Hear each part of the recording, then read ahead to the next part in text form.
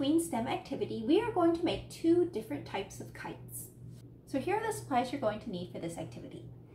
If you were able to come into the library and pick up a kit, then you will have some of these supplies, and some of these you will need to find at home.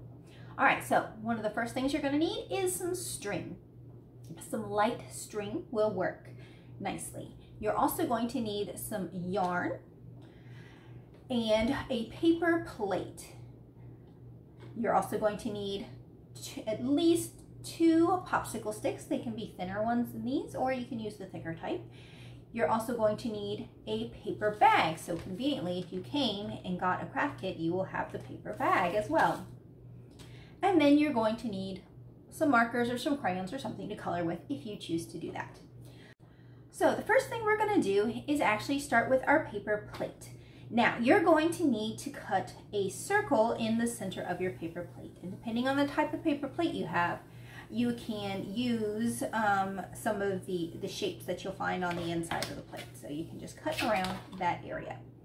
So to do that, I'm just going to poke a hole in the center with my scissors,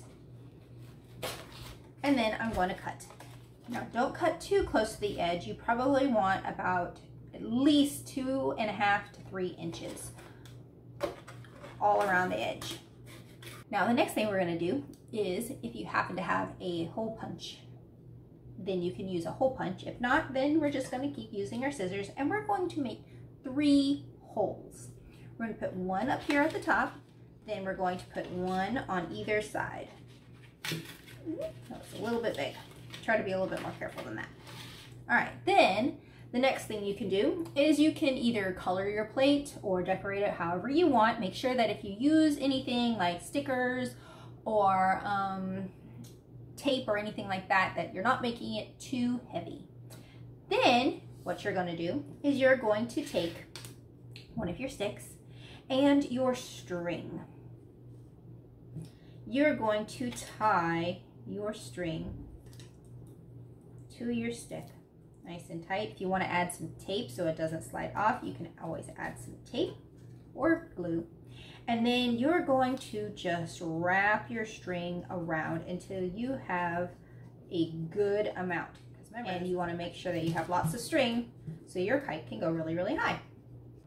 All right, so after you finish rolling all the string that you think you're going to need, you're going to cut your string, and then you're going to attach your string to your plate.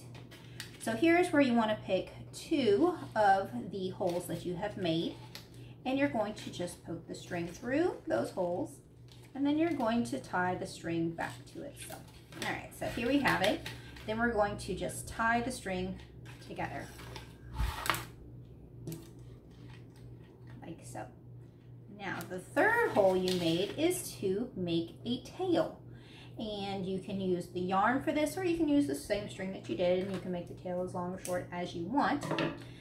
And you can add bows to the tail if you want, or you don't have to.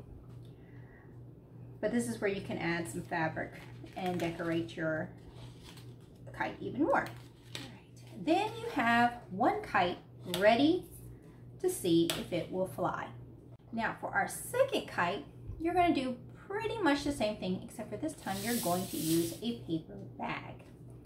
So first you can decorate your paper bag, and then you're going to want to copy the same thing I did before with the stick. So you're going to take your popsicle stick and you're going to tie it again just like you did before, and then you're going to wrap it to the length that you think it should go. So the next thing I'm going to do is I'm going to make a hole at the bottom of my bag with my scissors or whatever other tool I have. I want to make sure that it's kind of in the center as best that you can get. Then you're going to thread your string through the hole at the bottom of the bag. Now this kite is a little different because your twine is rolled up on the stick in the inside of the bag, and the stick is going to keep it from flying away. And then you're going to pull the string out this way when you put it in the air. So you can also embellish this one by adding some tails. All right, so as you can see here, there are 2 different types of kites. and I decided to go ahead and embellish my kite tail. All right, so now we're going to test our kites. First, we're going to check the breeze. Breezy enough. Let's see how they fly.